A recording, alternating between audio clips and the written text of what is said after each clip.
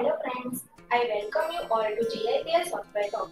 I am Nishtha Patel and I am working with GIPL as software engineer. Today, we are going to provide detailed information of different ways to manage data audit trail in SQL. In this video, we are going to discuss what is audit trail, why audit trail is required, and how to work in SQL. So, stay connected with us till the end to know full details. Before we start our topic, I would like to give some information about GIPL. GIPL is a government organization. GIPL provides IT and IT-enabled services to different government organizations. We provide informative video about government software and latest technology tutorials. To get latest video, please press on bell icon and subscribe to our channel. Let's start our video. Now, let's start go through all the topics one by one. Our first topic is what is audit trail. Audit trail is a set of records in tables that records all action taken by a user. We use audit trail of any tables to track different action performed by user on that table. Why audit trail is required? First one is who has done changes. In software, there are multiple users who access same module.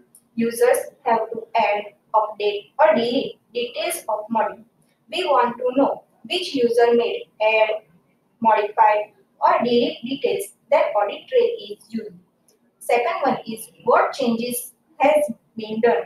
Sometimes we need to know previous data after update entry. Then we must be use audit trail.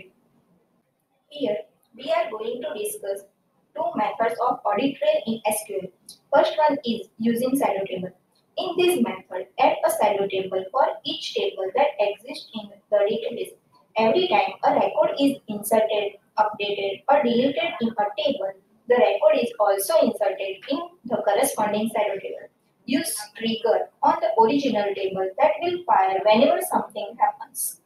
And second one is single table using XML. The XML data type can help to auditing multiple tables into a single table. Format the data into an XML block. Now let's have a quick look at what are the pros and cons of both the methods. First one is in silo table, we have to create clone table for every single table, which will be not the case in single table with XML scenario. We can manage audit trail of all the table using just single table. Second one is while adding a new table, we have to add clone tables and its trigger in silo table method.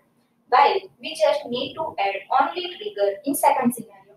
Third one is in silo table scenario, we need to add or remove columns in clone table whenever we add or remove columns in main table, which will not be in the case in our single table with XML audit trail method. Here is selection of audit table, which is audit trail using silo table. Let's check live demo in SQL. We are starting the demo of audit trail with silo table. Here is one table state master with 4 parameters. State ID, state name, created by and created date. And this one silo table of same parameters and add other 2 columns of action and action date. In action column, which action stores in table like insert, update and delete, and action date when data has been changed. In shadow table, remove primary key and identity of state ID.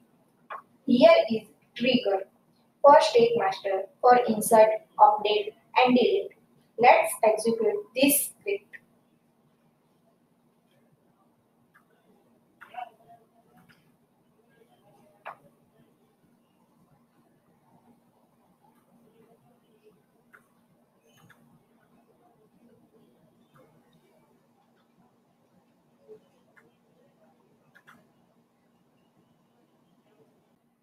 Now, we are starting DML operations.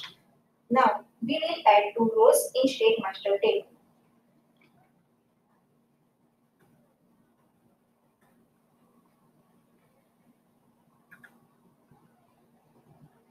As you can see here, 4 times one row affected in message. because two rows are added in State Master and two rows are added in State Master Audit. Now we check update operation. This is the query for update State Master.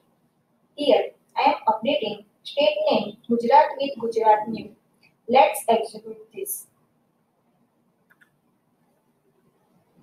Message displays three records affected because two entries are made in audit table and one modification in main table. Now we will check the delete rate. Here is the query to delete one record from table, which I will execute. As you can see here, two times rows are affected. One entry is in audit table and delete from main table. Let's check DML operation effects in both tables.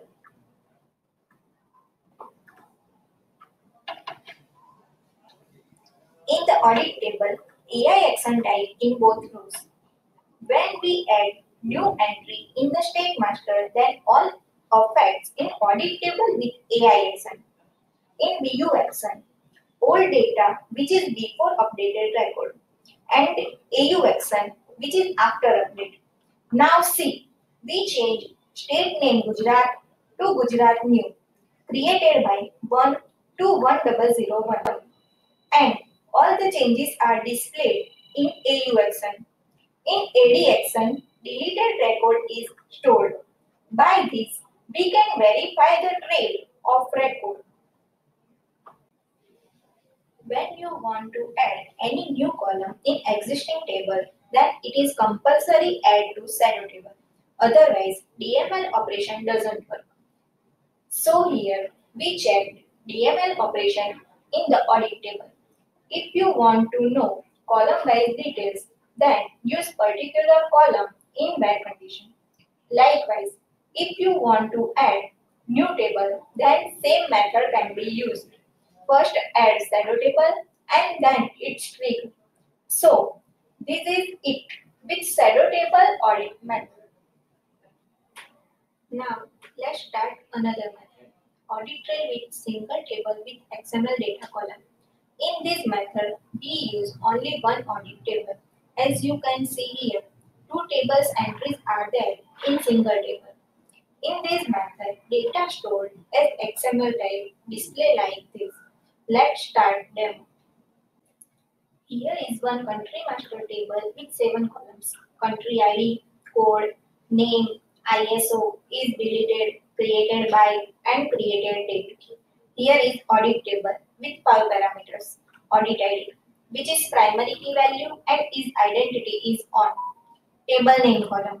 In this method, we use one table for audit trail. So we need to know which tables affect or being affected in record. Type column. In this column, we store like action, insert, update and delete. Data, which is XML data type. In this column, stores all data of particular record. And last one is created date, which is used to know when the data has been changed. Here is trigger country master for insert, update and delete. In this trigger, we add insert query with parameters. Now, we will executing two tables and triggers one by one.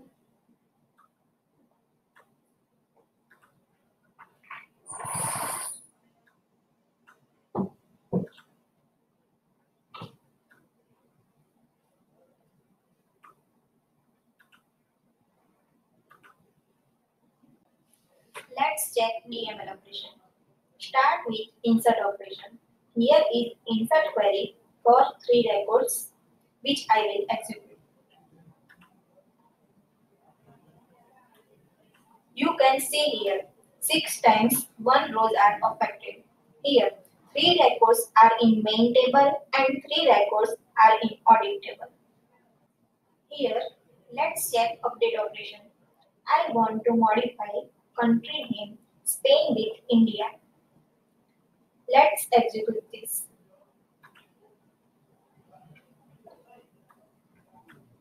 It displays 3 times records are affected. Now We check delete operation of audit trail. I want to delete first record of table. Here is query which I will execute. It displays 2 times rows are affected. Let's check both tables.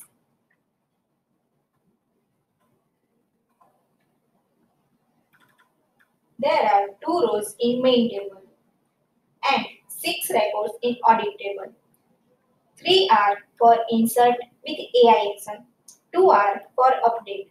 I had changed name as you can see here effect in AU and BU action. And 1 is for delete in AD action. So this is it for the demo. You just need to add trigger to any new table we are adding in database. It doesn't require to create clone table like in previous audit method. If you want to download script, then you can download it from the URL shown on screen and try it yourself. Hope all this information was helpful to you. Thank you for watching video. For any IT and IT-enabled services, you can contact GIPL with showing details on screen. If you like our video, please like the video and share with your friend and family member. We will meet you in our next video. Till then, stay safe home and take care of yourself.